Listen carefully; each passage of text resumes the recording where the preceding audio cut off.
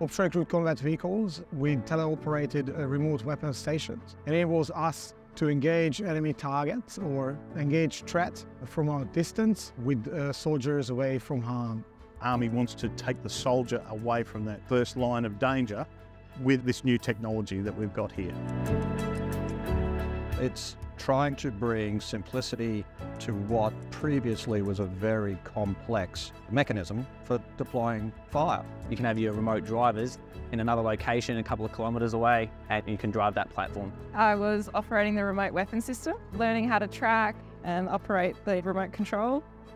We are starting to understand how we can actually utilize these vehicles as combat vehicles, not just experiment with maneuver and mobility and movement, but we can start thinking about how to utilize them in a more offensive role. We're all trying to achieve the same aim, which is to help with the level of autonomy to grow and to become pretty much the norm for Army. This is the path of the future, taking people off the battlefield. I'm very proud of the soldiers I worked with. I think they grew in the last couple of days a lot.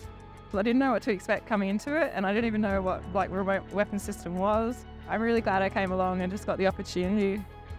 Definitely firing while on the move to remote platforms was a highlight, that's for sure. They love what they're doing. They're doing something which is out of the ordinary and something which catches their imagination. That puts a big smile on my face.